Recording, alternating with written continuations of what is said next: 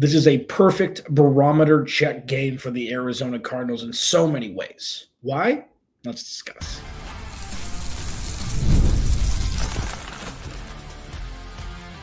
You are Locked On Cardinals, your daily Arizona Cardinals podcast. Part of the Locked On Podcast Network, your team every day. Alex Clancy here. Follow me on Twitter, Clancy's Corner _. Follow the podcast at Locked On AZ Cards. Thank you for making Locked On Cardinals your first listen, free wherever you get your podcast and on YouTube, part of the Locked On Podcast Network. Your team every day, going into my 8th season as host of this lovely podcast. Been in sports radio since 2011. Thank you for being a part of this journey with me. Today's episode of Locked On Cardinals is brought to you by Prize Picks. Go to prizepicks.com/LockedOnNFL and use code all lowercase LockedOnNFL to win $50 instantly when you play $5. What's the path to victory for the Arizona Cardinals? What does play the hits mean? I'll discuss in the second segment. But first, after the last 2 days of shows, had Trevor Sikkema on Wednesday. It was great. Lead draft analyst over there at Pro Football Focus. Did my crossover with Matt Deary from Locked On Lions yesterday. A lot of information about the Lions, etc. First off, after that, I have to mention Kyler Murray was voted FedEx Air NFL Player of the Week for Week 2. Rightfully so. Alvin Kamara won Offensive Player of the Week. Who cares? It doesn't matter. Bigger goals, bigger things. Doesn't really matter. Alvin Kamara had 4 touchdowns. So I get it, I guess. Doesn't really matter. But going into Sunday at home, the afternoon slate, State Farm Stadium, the barometer check is as such that everything that we know about this team up until this point will be put to the test. Now, not to the test of, chances are they're going to lose, so everything that we've seen up until this point isn't what it looks like, or if they win, they're going to win the Super Bowl. It's not that drastic, but little things will be put to the test. And a couple of the most important ones. Number one, Kyler Murray's ability to supersede a pass rush, namely one anchored by Aiden Hutchinson, who has Defensive Player of the Year written all over him. 5 sacks last week against Baker Mayfield in a losing effort. That's number one. Can Kyler Murray put together a game that is kind of the child of Week 1 and Week 2? Kind of putting that two together, meeting in the middle. First one, more level-headed, a lot less running around. And then, Week 2 was just Madden on easy for him. We saw what he could be at his absolute greatest. Somewhere in the middle, because as I say a lot every day, you'll know this. If this is your first listen to Locked On Cardinals, thank you. You'll hear me say this a lot. The best defense the Cardinals have is their run game. The best defense the Cardinals have is long, sustained drives to keep Jared Goff, Amon-Ra St. Brown, David Montgomery, Jahmyr Gibbs et al. On the sideline, needing to warm up because they haven't been on the field for 6 or 7 minutes of game time. So that's number one. The barometer check is, can Kyler Murray circumvent a pass rush that may and probably will at times overpower the Arizona Cardinals offensive line? It's going to be Aiden Hutchinson versus Kelvin Beachum. You heard Matt Deary from Locked On Lions say it yesterday. So that pivots into my second barometer check. What is this offensive line? Who are they? We've seen peaks, we've seen many valleys, but the majority has been average to above average. A B- offensive line is still the best offensive line the Cardinals have had since Kyler Murray's been drafted. Paris Johnson Jr. got beat badly by Jared Verse on Kyler Murray's dipsy doodle touchdown throw to the back of the end zone. But overall, he played well. Evan Brown played well against the Rams. Kelvin Beachum played very well on the right side of the line, and Yalta Frolt and Will Hernandez are just consistent at the right guard and center position, respectively. But the second barometer check is, what is this offensive line? Because this front of the Detroit Lions is by far the best one the Cardinals have played so far, eking out over Buffalo. So what does it mean at home to be able to give Kyler Murray enough time to survey, whether it be RPO, going through his progressions, whatever it is, How will the offensive line hold up? I prognosticate that they're going to be doing a little bit more out of shotgun that gives Kyler Murray an extra half second or a full second where he doesn't have to do a 5 or 7 foot drop with Aiden Hutchinson breathing down his neck. It depends on game flow also, naturally. So that's another barometer check. And then, the easy one is and I'm going to group these two guys together because these are the most important pass catchers that the Cardinals have naturally. And Trey McBride and Marvin Harrison Jr. Marvin Harrison Jr., Trey McBride, they're 1-1. It's not 1A and 1B. I said that before the season started all the way. Since they drafted Marvin Harrison Jr., he's going to come in being the third option behind James Conner and Trey McBride, and he could very well overtake the others. And we saw in week 2 that what he can do when given the opportunity and when, he and Kyler Murray are on the same page. But at this point, I'll give Trey McBride and Marvin Harrison Jr. 1-1.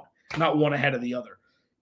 What this offense will look like as it evolves, when you get more reps, there's more in-game rapport, and then opposing defenses are going to have to choose what they're going to be focusing on. Bracketing Marvin Harrison Jr. and letting Trey McBride have a little bit more leeway, vice versa, or splitting the two and just going ones or playing zone and hoping that Kyler Murray doesn't thread the needle like he did multiple times against the Rams. I want to see what Trey McBride and Marvin Harrison Jr. can do when it's more even. Trey McBride had a great catch last week, hit chunk yards. He looked good. He's looked good given the opportunity. He hasn't had as many opportunities as we would have expected through 2 weeks. But I'm curious to see the evolution of the 1-1 pass catchers for the Arizona Cardinals when you have the best defense they've played up until this point. Especially, as I snort, especially when there's such it's not pressure. It's week 3. With such an opportunity to get exponentially further ahead of the curve than anyone really expected them to be through 3 weeks at 2-1. With Washington coming into town next week. It changes everything if the Cardinals win on Sunday. It changes everything. And the final barometer check for me, and I think this is pretty obvious on the defensive side of the ball, where can you trust defensive players? 5 sacks last week. That was against an eviscerated offensive line. This is arguably the best offensive line in football, anchored by Penei Sewell. Can the pass rush get to Jared Goff? Because just like Matthew Stafford, Jared Goff isn't a mobile quarterback naturally. So if they can get to him and get in his kitchen, you saw last week, if you didn't watch the game, last week he threw a couple really bad interceptions. He has a proclivity to throw bad interceptions when he's being pressured. So if you can see 70% of the pass rush from last week with the pressure, sacks, and everything in between against this Detroit Lions offensive line, that would be more impressive than what the Cardinals did last week. So the barometer checks for these things are, while even if the Cardinals do lose on Sunday and it's competitive, it's still like, okay, they lost to a better team. But if they can leverage what they've got and maximize that talent and maximize that leverage and get a dub on Sunday, the landscape for the 2024 season changes. Not drastically, but it definitely changes. The Cardinals need to play the hits on Sunday. What do I mean? Oh, you better believe I'll tell you next. This episode of Locked On Cardinals is brought to you by our favorite friends at FanDuel, America's #1 sportsbook. Why wouldn't we talk about it, man? You've heard us talk a lot about FanDuel, and we've got something different for you. You can't, not only bet the over-under, which is around 51 points right now. On top of that, now through September 22nd, all FanDuel customers can bet $5 and get a 3-week free trial of NFL Sunday Ticket from YouTube and YouTube TV. Then with the YouTube TV base plan, you'll be able to watch every regular season Sunday afternoon out-of-market game. That is massive. There's more games in the afternoon. There always, there's marquee matchups then. All you need is Google account and a current form of payment, and you can cancel anytime. Just visit FanDuel.com. And listen, if you want to start putting some cheese on Cardinals making the playoffs futures, Cardinals win total futures, NFC West winning futures. You can do that all at FanDuel.com. Download America's #1 sportsbook.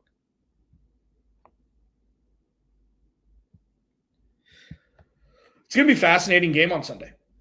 It's going to be fascinating. Please go to the YouTube channel, search Locked On Arizona Cardinals. Hit that subscribe button, man. Turn notifications on. Leave a comment. Happy that you're here. If you'd like to go leave a review wherever you listen to your podcast on Apple, would love that too. But I'm happy that you're here, and that's the most important thing. Only exciting things are coming. It's not going to be any more boring than it is right now, and it's the furthest thing from boring now. We're in store for a pretty good 2024, irrespective of win-loss record. It's going to be very, very fun. So play the hits. What does that mean? It means, and this is something that Drew Petzing starting off is going to have to figure out.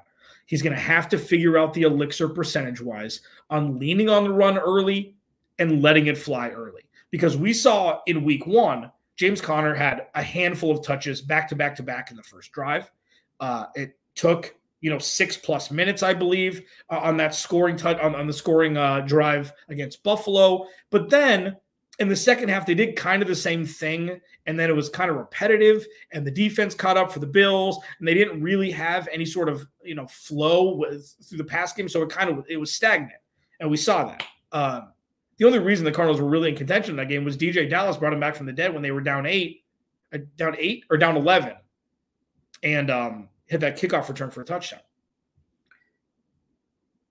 It's got to be a balance, but playing the hits is James Conner forefront of everything. And whether it's Amari DiMercato, who's going to leapfrog Trey Benson had a tough outing, 11 rushes, 10 yards last week. Whoever it's going to be, that 1-2 punch has got to be there, because say it with me now, if James Conner touches the ball 21, 22 times a game, he's not going to last the entire season. So they need to find somebody else to be able to carry an extra 10, 12, 15% of the touches if possible, if they're actually producing, and it'll elongate James Conner's healthy stretch for 2024. Play the hits, #1, run the ball. But it's got to be nuanced in a sense that what we saw last week through the pass game, you can infuse that a lot more early on and just keep Aaron Glenn and the Denver and the Detroit Lions defense guessing. Playing the hits, James Conner, #1. #2, giving Kyler Murray the freedom that seemingly he had a lot more of in week 2 than he did in week 1. And again, week 1, preseason game. Kyler Murray hadn't played a meaningful NFL game with playoff contention still on the table since the middle of the 2022 season. So, yeah, it's going to take a little while. Kyler Murray, this is another thing. So you're infusing the run game and you're infusing passing into the run game, meaning you're not just going to run the ball 15 times or screen pass to James Conner or whatever it is. You've got to stretch that a little bit, #1. And then #2, another thing that Drew Petzing, Jonathan Gannon, and Kyler Murray are going to have to figure out is what's the sweet spot for the regimented Drew Petzing offense and Kyler Murray being him. And by Kyler Murray being him is choosing plays that allows him to have a little bit more control, and then figuring out what that game is, whether it's scripted early on or whether it's coming out of the half. It's like, okay, they're down 10. It's a little bit more Kyler Murray. They're up 3. It's a little bit more regimented, and then set up the play action and then find your receivers and pass catchers. But that's something that early on in the season, there's going to be a little bit more, not only incentive, but urgency, like stable urgency, to figure out the proper just pie chart on being reserved and letting Kyler Murray go and finding that middle ground, what percentage for each makes the best offense that the Arizona Cardinals can put out there. They got to figure that out now. And starting with Detroit is a perfect time to show it. And hopefully that's something that, I'm sure that they've talked about it ad nauseum. A lot of it, again, obviously is going to be game flow. But finding how to not hold Kyler Murray back while also not just going the opposite side of the spectrum is paramount. Playing the hits, give Kyler Murray more control, via play calling from Drew Petzing for him to be able to either check out or have that safety net on running backs. We saw flanked out with James Conner and Amari DeMarcado last week on different plays, and allows him just to kind of not dance the waltz, but dance and jazz where he lives. The offbeat gray area plays, that's where he thrives, but it's got to be controlled as well. And then the last one on offense is, this is more for me about Trey McBride than it is about Marvin Harrison Jr. Okay. We saw bracketed coverage, safety over the top, harnessing Marvin Harrison Jr. and keeping him from, being able to do anything in week 1. Bills run 2 high safeties. Everything's in front of them, nothing behind them. And Kyler Murray took what was given to him. And then in week 2, it was obviously the antithesis of that. But now Trey McBride is the James Conner of the pass catchers. He's the metronome. He's the fail-safe. He's the I can run over pretty much anybody who's covering me, whether it be in the slot, whether they line him outside, or whatever it is. This, for me, is a big, big, big Trey McBride game. Because he's the safest target. Not to say that it's not about pass catching ability or anything like that. Trey McBride can run 7 yards, turn around, 6'4", 250, catch the ball, and muster to a first down. He can also release up the seam and catch a 35-yard touchdown pass on the fly. I just think that when you're trying to beat a team that is more developed than the Arizona Cardinals, you've got to play to your absolute strengths, play the hits, whatever cliche you want to use. James Conner, Trey McBride. And you're going to obviously have Marvin Harrison Jr. as an integral part of the game plan as well. I don't even know why I said that sentence, but he's not a play the hits guy yet. We've seen 2 polar opposites. We've seen, oh my God, yes, and oh my God, where are you? This is his 3rd game as an NFL rookie. And I temper your expectations on him not going 4 for 130 and 2 touchdowns in 1 quarter every week. Now, finding him, getting him involved, paramount. But playing the hits for the sake of not beating yourself if you're the Arizona Cardinals. Run the ball, Trey McBride, and then on the defensive side of the ball, playing the hits is not making boneheaded decisions that give up the big play. The Cardinals haven't given up massive big plays that have resulted in touchdowns. Like in week 1, there were a bunch of 3rd and 10+ that the Cardinals couldn't get off the field with. Okay. One of them ended up being, I think it was 3rd and 14, and then 4th and 5, and then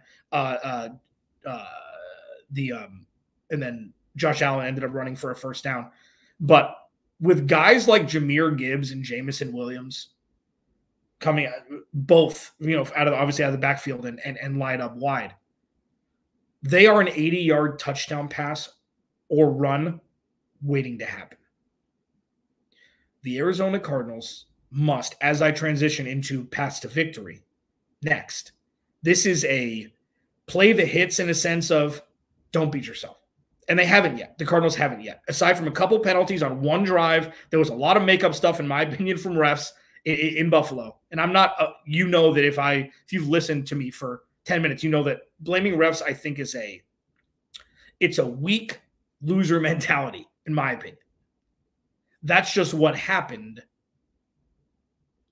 The Cardinals haven't really beaten themselves this year. Week 1, there were a couple bad penalties. But it didn't cost them the game. It didn't put the game out of reach. They were in contention. They were fighting against themselves. It was very rusty as week 1. They played a flawless game in week 2. They cannot beat themselves. They cannot give up the big play. Stopping Jamison Williams and Jahmyr Gibbs while letting Amon-Ra St. Brown kind of do his thing sounds scary. I'll explain what I mean. Locked On Cardinals, your team every day. This episode of Locked On Cardinals is brought to you by our friends at Prize Picks. So Prize Picks, America's #1 daily fantasy sports app, over 5 million users. I mean, that's insane. It's the easiest and most exciting way to make some cheese. You could pick more or less on 2 to 6 player stat projections. And you can win up to 100 times your cheese, man, with just 4 picks. Like, well, and one thing, Caleb Williams, passing yards gets you 1 win on Prize Picks every week in September. So this is, I think there's 2 more. Only 1 yard will get you an automatic win every football weekend in September. 4 weeks of, we don't miss. Prize Picks, they hook you up sometimes, man. It's the best way to get action on sports in most states, including California, Texas, and Georgia. Quick and easy withdrawals is a big thing. They take Apple Pay. Super easy. Download the Prize Picks app today and use code LOCKEDONNFL and get $50 off when you play $5. That's code LOCKEDONNFL on Prize Picks to get $50 instantly when you play $5. You don't even need to win to receive the $50 bonus. It's guaranteed. Prize Picks. Run your game.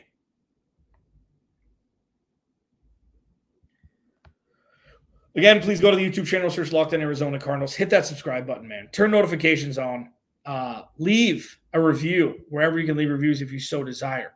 I am so excited for this game because, as I mentioned and just described in the first segment, the barometer test on where this team is through 2 weeks, especially after Miami got punished by the Bills. I mean, before Tua got hurt, hopefully, as quick a recovery as possible for him. Made the loss look not so bad. Cardinals probably should have won that game.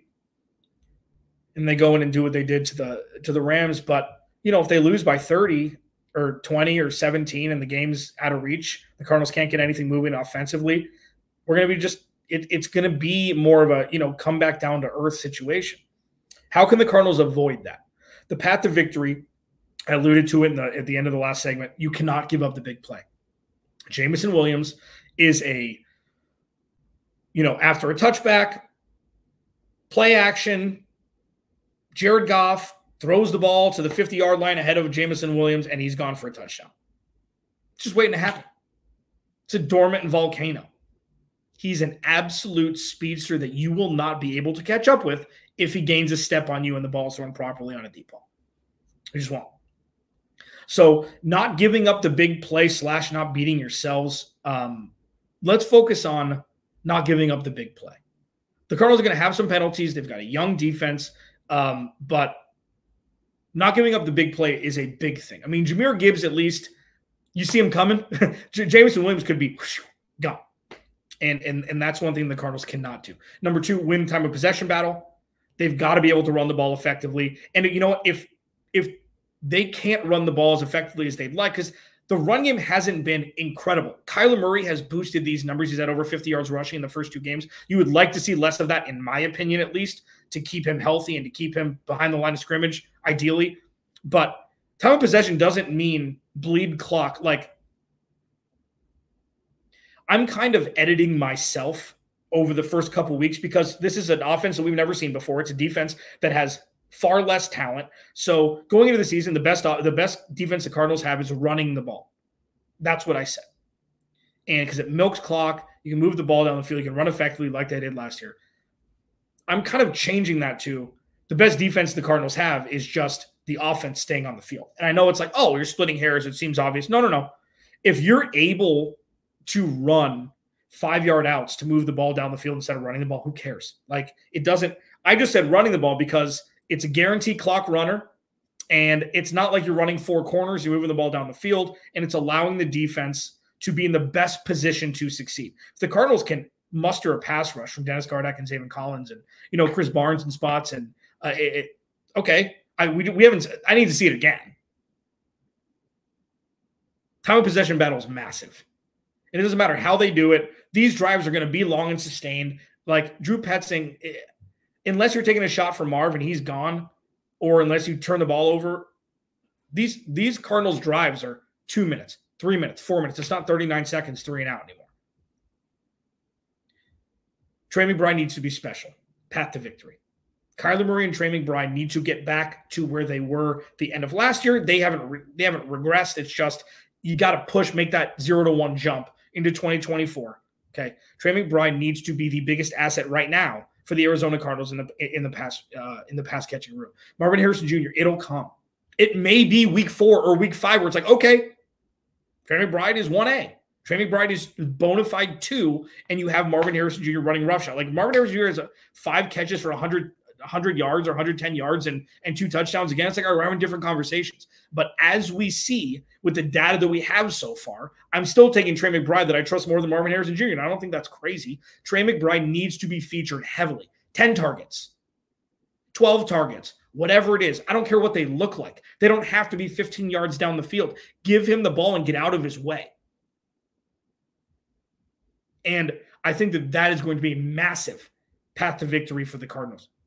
And then, finally for me, and this will be a common theme. We can be very existential about this. Please leave me in your comments what you think the percentage should be of regimented Drew Petzing offense to Kyler Murray being Kyler Murray.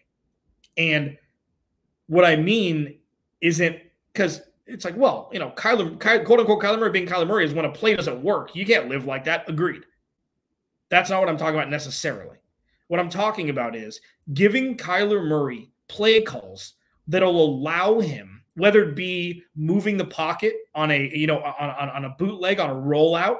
He loves rolling out to his left and then throwing the fadeaway. Like, it's not throwing across his body. It's not throwing across the field. He loves rolling out to the left. Like, he can throw on the run and equally or as better as he can when he plants his feet. So the play calling, whether you're moving the pocket or whatever it is, that's the stuff that you want to infuse instead of just run, play action, or 5-step, 7-step drop, throw. Like, it's fluid. It's more jazz. It's more, motion than just, dancing the waltz, where it's very boxy and it's just, this is what it's going to be. You've got to find that middle ground. Let Kyler Murray eat by the plays that are called, infused earlier into the game than just the very reserved start that we saw in Buffalo. Obviously less in against the Rams, but it was still, they started that first drive. It was run, and then the dime that Kyler Murray dropped, and then the play action where Marv got loose, and then the game was over. Like that was pretty much it. So the game script kind of didn't really matter at that point. Boxy versus motion, put them together, and that's the secret to elevating this offense, maybe to heights that we haven't even seen yet. Not by points scored, but by efficiency, by striking fear in opposing defensive coordinators and head coaches. Like, how do you scheme for these guys? That's the thing that we're going to find out on Sunday. If the Cardinals are able to do it again with a team that made the NFC Championship game, with the team is a year ahead of them in roster construction. And the one thing I will say about Amon-Ra that I didn't want to tease and not say it is, doesn't matter how many catches he has. He's Cooper Kupp.